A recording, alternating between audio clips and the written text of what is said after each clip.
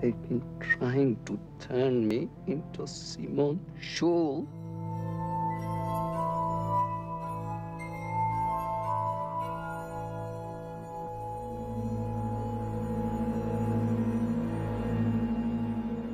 I was trying to get my Project Pirates going. My relations in Hollywood were mainly with Paramount. I did 2 pictures with them, Rosemary's Baby, Chinatown. I had a very good relationship with them. So I was hoping for that. Everything somehow collapsed and I needed to work. And I knew they had a book called The Tenant.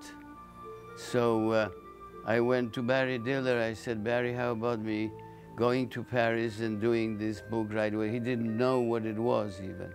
You know, they have books they ignore sometimes for decades, you see.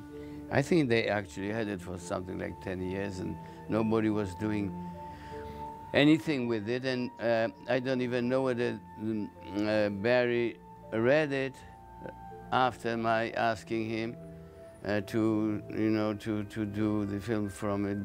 But he trusted me and he says, yeah, absolutely, what's the budget?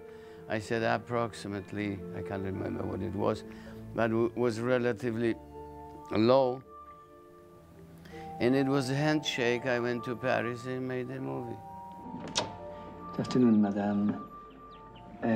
Yes, what is it? I'm sorry to bother you. I was told about an apartment. I heard about the book I read, and it made me laugh because it's funny, you know. I'm afraid if my film is not funny to everybody, but I always treat it as a comedy. The previous tenant threw herself out of the window. I knew Topor, you know. These were the times when we would meet in one of the Saint-Germain-des-Prés cafe where this type of people, this type, I mean, like me, like him, like, you know, my age, and people interested in movies, literature, etc., would meet virtually every day, you see, just to talk about, not only about films, a lot about the girls, you see, a lot about politics. And I told right away Topor that I'm going to write the script from his book because the book is with Paramount. He had no rights for the book. You know, when the studio buys a project, they buy it entirely. They don't want to have anything, you know, to do with the author thereafter. So went back to Paris. Prior to that, I lived in Paris for many years. And I was born in Paris, in fact, before my parents took me back to Poland, before the war. So thought that it would be good to make a film here. I did only a short film years before that. So I never made a real movie in France. That was my premiere. Pilkovsky, is that a Russian name? Polish. So you're not French? I'm a French citizen. That side I knew the best at that time, at the time of the Tenant, because, as I said, I was born here. I was only 3, just before the war, when my parents went back to Poland. My mother died in Auschwitz. My sister was a few years older than me. She was still a bit of a teenager, went to the same camp but survived and decided not to come back to Poland anymore. She found herself in Paris. She got married here, and after a few years after war, today, at that time it seemed to me ages, but now when I look back at it, it was only, I don't know, 5, 6 years, which is nothing. And eventually when the Polish communist authorities started giving people possibility to reunite with some of the family, I got a passport to go to meet my sister. And I went to that was my first trip to Paris. And that was France very much like the one you see in the Tenant. They're always looked on with suspicion, especially if they're not French. But I'm a French citizen. I was around 20, I was at the film school already. So that gave me the first contacts also here with certain people who are interested in films. But then later I came back again, stayed with my sister, where I was already quite advanced in the school and thinking of preparing my first feature film, you know. After that, I lived in Paris for about 3 or 4 years, trying to get work, and that didn't happen. I went to England. I had already on account one feature film, The Knife in the Water, you see, which won at the Venice Film Festival, funny enough, the Critics' Prize, which I just won again a few weeks ago. And I was somehow hopeful of putting it together here. I started working with Gerard Brush then, and we wrote my first 2 films, Repulsion and Cul-de-sac. But going back to France, I lived those 3, 4 meager years when with Gerard Brush we were trying to have films made, and it didn't work. So that was the inspiration of The Tenant. Certain idiosyncrasies of French, you know, Parisians, I should say, to be honest, you know. Their pretentiousness, you know, their dislike of anything which is not Parisian, you know. So I say it once and for all. Stop whatever it is you're doing at night. People try to avoid it, rather, in their movies. I thought I wanted to show it as it is. We sat to write the script. At the same time, we started the pre-production, because the book existed, so certain elements could be put together already on that stage when we were writing. And we were wanting the film to be done swiftly and maybe to go to Cannes Film Festival, which will be a real stunt, because there was less than a year to have it completed.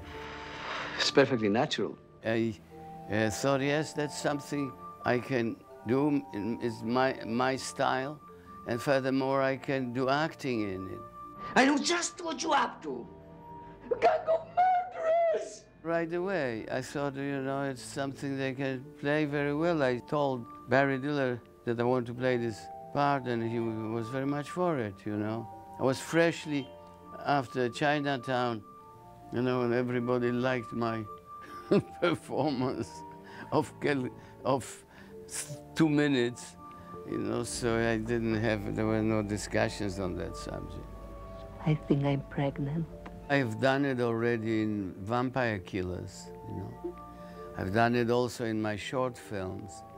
I said that this was my first film in French here, but in fact, I did a short movie many years before, except there was no dialogue in it, but I did this Fat and Lean, you know. So I did shoot a little bit in France. Come on, you don't want to look cheap in front of your girlfriend. Another word of thanks, did you notice? I don't like tramps. You shouldn't have given him anything. She was big in France, big and working a lot, and maybe having less hang-ups than she got later, which somehow, I must say, slowed down her career. But then she was well known in the theater. She had on her account already, as a very young actress, serious performances. And so, yeah, she was important. Have you got a girlfriend? Not exactly. It's just that I've been repainting in the places Yes. I had already certain popularity in France thanks to my previous movies. And since there was my first shoot in Paris, the actors were very willing to work with me. And many of those young people who are around me in the film, a group, they were at that time café théâtre fashionable. There were sort of cabarets, you know, for often political, in any case, there were groups who were fantastic in their humor and acting. And most of those people that you see in the film come from one of those groups, and these were the very first steps on the film set. Or we can knock on the floor below after midnight, of course. That's right. Knock on the door shouting, "On your feet, shitface, we're off to the park for a blowjob." You could find some of those people still around in Paris. Many of them became quite important in the movie business, you know, directors, actors that gain popularity and fame. I'll play my records when I want and as loud as I want. Having the actors of various languages trying to sound more or less uniform is always quite difficult. And that's a problem. This can be very disturbing in the movie when you have dialogues between people who are supposed to be persons of the same language or the same country, and the accents are all over the place. You only have yourself to blame. Barry Diller wanted me absolutely to use some American actors to give this film possibility of some possible American market. And of course I wanted this, but since the film was shot in English, it was great and easier to use American actors than to use the French ones, you know. So that's how I did it. I divided all youngsters around me should be French, and all those monsters on the other side of the age, like Mr. C and others, wanted them to be Americans. I can see what we're dealing with here. Everyone for himself and never mind anyone else, Why exactly I choose this type of scene? I don't know. I wanted something that would fit the situation when Trelkovsky is taking a girl to see a movie, you know. These were the times when this type of movies were only beginning their popularity. Enter the Dragon or something like that was the period, you see. I liked Bruce very much. He was a good guy, you know. And well, I'm sad that he lived such a short life, you know. But prior to that, my wife, Sharon, was working with him. I became acquainted. I trained with him, and we were friends. I trained him trying to teach him skiing, which didn't work, you know.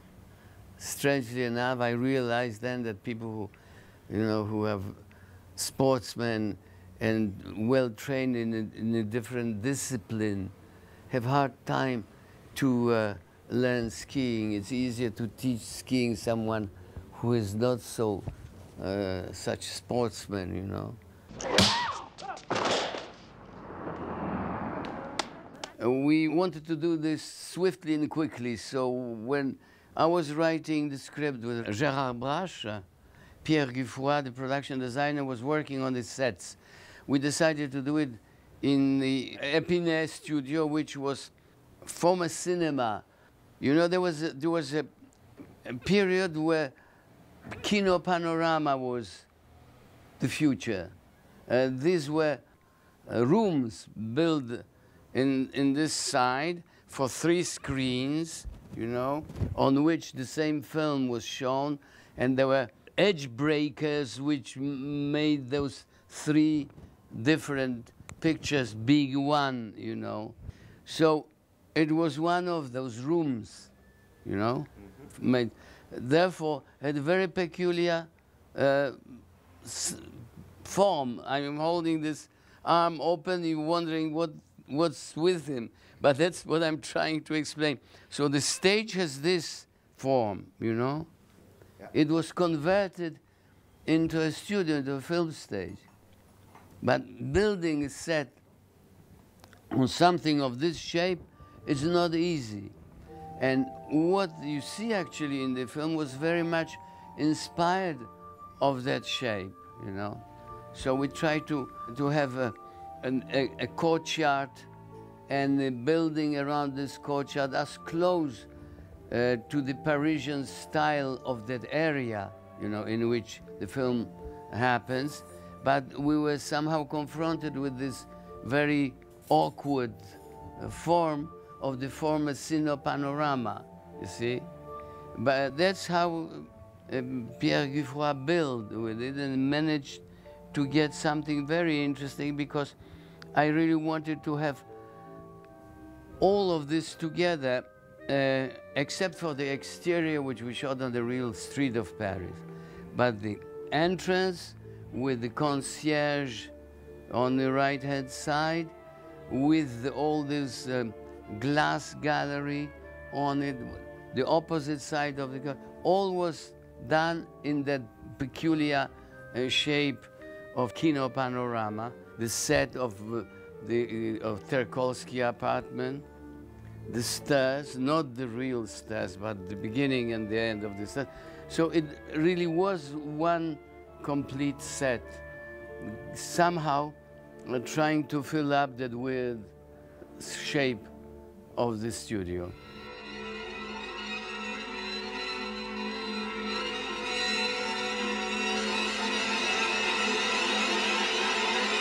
I was shown a new invention which was called Luma, it still is Luma, kind of crane that allows you to have a camera at the end of the crane and being operated from the post down, quite far from the place where the camera is actually operating. And I got really very interested in it. This was a bunch of young people who invented it and needed some kind of promotion, and I was very happy to use it. Now they're very famous. What you see at football matches and other events of this sort, the big mast which goes all over with the camera on it, it started on the Tenant. There was, I think, one of the first, or maybe the very first film that Sven did outside of Sweden, practically. He was Bergman's director of photography, and I think he did almost all his films. He worked on his own, he was operated and lighting.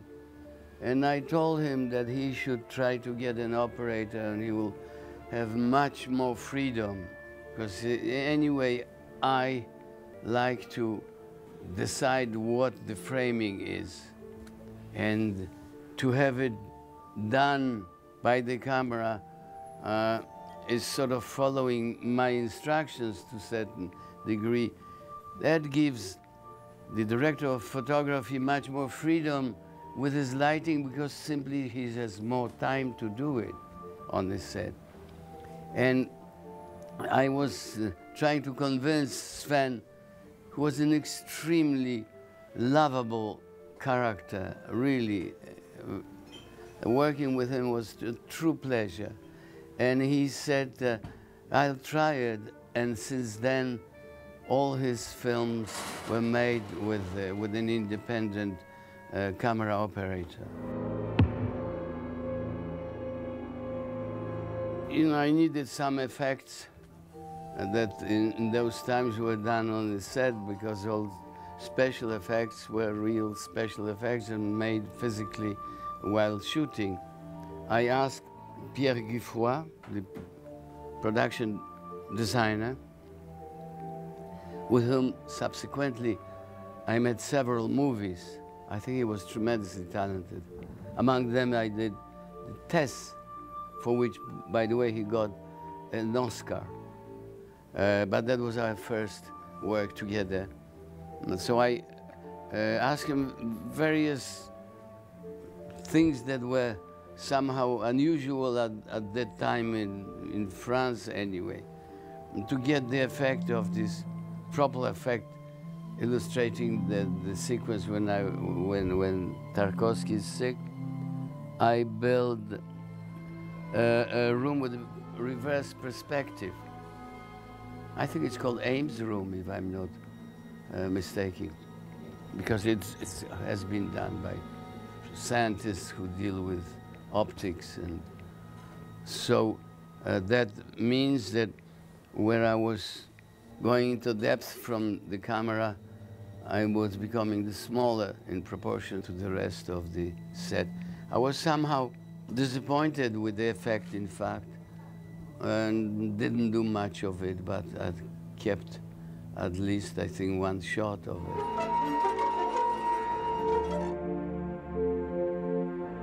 He wrote the music, and he was with us a lot because he was intrigued by my doing a film in Paris, you know. We knew each other from his brother, whom I knew through another producer for whom he worked, and I gave him his first job on this film as associate producer or executive producer, don't remember very well, but it was Philippe's brother, and since his brother was working on a film, Philippe hung around a lot, you know, and wrote very good music, I think, to that film. Since there was a lot of glass involved because of the ending, you know, it's jumping through the glass roof, he used this Austrian guy who plays on glasses. I don't know what you call this type of music.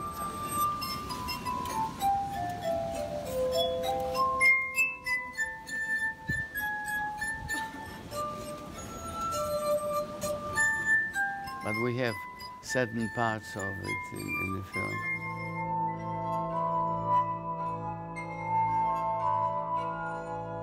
We went to Cannes, and they destroyed us in Cannes to the point that Gérard Brache, who was very involved with the film from the beginning, we wrote the script very quickly, and we were all very enthusiastic. So was the crew. I remember the shoot as a very happy period, you know. Everybody was involved, everybody was up. And somehow, unfortunately, the Minister of Culture, French Minister of Culture, whom I met before, he was very kind, and I liked him because he was a nice guy and had a sense of humor. He asked me to show him the film. We were before Cannes and still working on the movie. It wasn't finished, and I have no habit of showing things which are not completed. But I find myself in a difficult position in refusing him for the reason that he was the minister and that I knew him and liked him. So I said, okay. There was no music yet. No, actually, Philippe was still working on the music, and we were all in a big rush to be in time for the 10th of May. The minister brought his friend. I was very much surprised, but I didn't have guts to refuse, particularly because the friend was a writer and a critic. And he wrote an article about film right away that was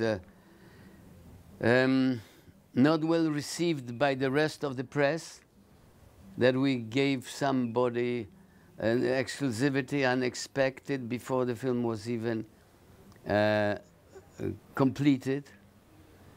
And we met a a real storm from all sides of the press, who were putting down the film even without seeing it.